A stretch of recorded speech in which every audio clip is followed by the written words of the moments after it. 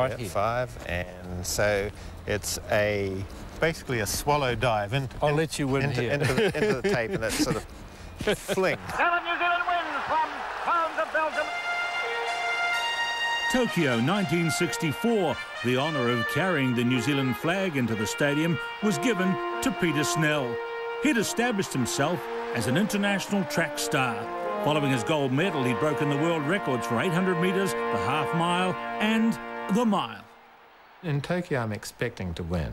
The expectation of myself is that I should win. I'm the world record holder. I deserve to.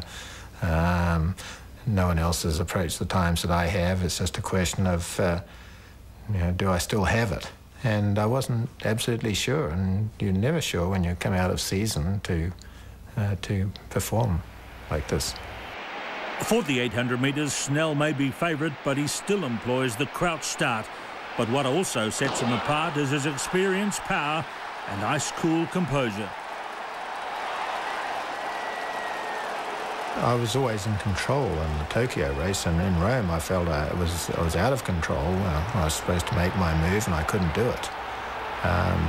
Now in Tokyo I was supposed to make a move at the same place, but found myself horribly boxed, and I was capable of allowing the field to go right by, going around from the back, and I couldn't have done that in Rome.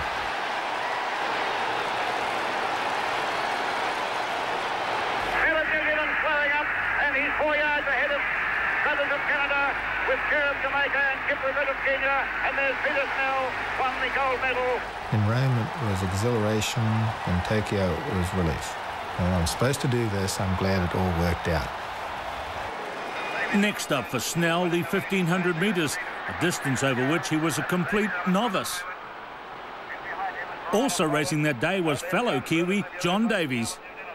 He was another athlete in the field, but I knew what he was capable of, and he knew what I was capable of.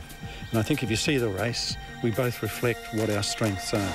West of Great Britain are sailing the field at the moment and run out of front. Going down the middle of the back straight. Here's Peter Snell going out into the front, followed by John Davies for out of Holland. Now out by 3-4 yards now from John Davies. And it's Snell now by 7 or 8 yards.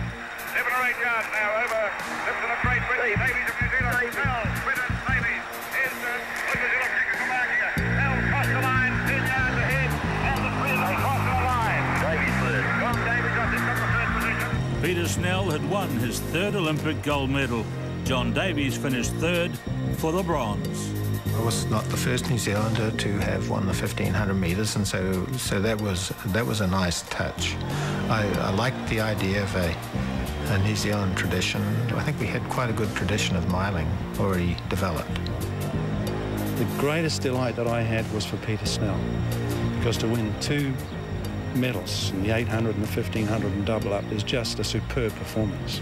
And if you look at the film, no doubt as you have seen, Snell was just so dominant in that 1500 metres over the last 300 metres of it. And I guess we all knew that that's the strength that he had, but on that day he was absolutely superlative.